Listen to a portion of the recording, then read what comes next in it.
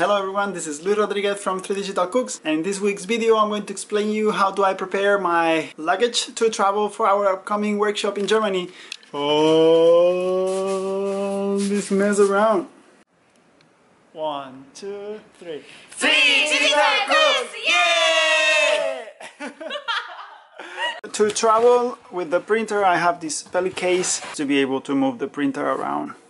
Obviously it's missing all the foam because I'm going packing the printer now, and it's rock solid and it's been great. The only drawback is that I bought the smallest and cheapest one that I could, and it's a little bit tight for the printer, and definitely stickers everywhere. That's how you make it look cooler. So here we have Piña 3. The main things that I do to travel with it is first I remove the top. The second and important thing is taking care of the magnet links. What I'm going to be doing is like disassemble the carriages and obviously the bells too. Carriages are off, and this is how the printer looks like now. The printer is a tight fit, so you will see that because once I try to put the printer inside of the belly case, I cannot even use foam underneath. Yeah, that's something that next time I buy a box I will definitely look for a bigger one. Actually, fun fact about this is that after buying the box I had to change this piece just to be able to match this case feature. So this is how I fit it in. I have these stickers with different voltage depending on the country that I am and I'm going. So before traveling I always forget to switch my power supply input voltage, so I just add the sticker on top of the inlet for the power cable. So this way, once I arrive to the country where I'm going, I do not burn my power supply. That is not a fun thing. Once the printer is secure, I just keep adding layers of padding around it until the whole thing is surrounded by foam. And this should be the last one, I guess. And after this, what I do is fit things inside and make sure those things inside are secure. More or less, this is all I want to stuff in. First,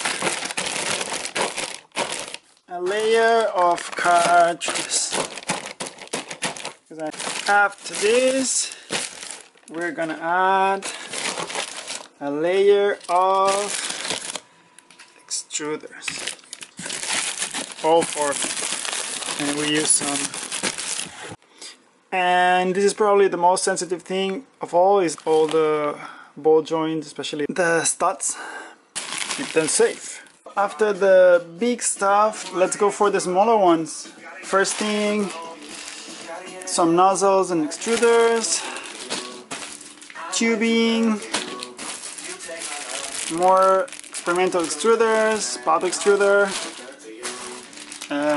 nozzles and adapters, spacers, heated nozzles, cabling. Oh, the secret for Digital Cooks, my sieve. I have decided that sieves are for Digital Cooks like knives for cooks, like something that you always need to carry with you to make sure that you will get that perfect and a smooth consistency for extrusion printing. What else? Yeah, some motor shafts, cables, the printer arms. I always carry this thing around. I have not tried it in a while, but I love it. So we'll see if we put it together. Cartridge holder, spatulas for my sieve, and this thing to hold the shaft in place. Yeah, and that's how more or less I do the whole packing thing. I add some extra foam at the end and another thin piece of foam, and then just do some pressure here, lug it. That's it, ready to roll. I used to bother about using the locks, the locker, the TSA special one, but I've realized that nobody cares about those. Like, I think I had 5 different ones and all of them got broken, so let's just give up. And that's it. That's how I pack when I have to travel. I hope you enjoyed. You might have learned some tips. Really excited about this trip. You will see a lot of new videos related to it, and let's hope everything goes fine.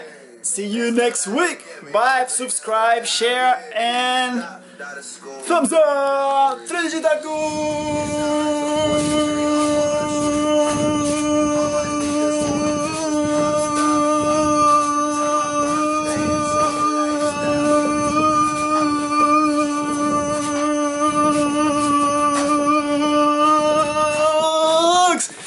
Oh, qué mareo me ha dado.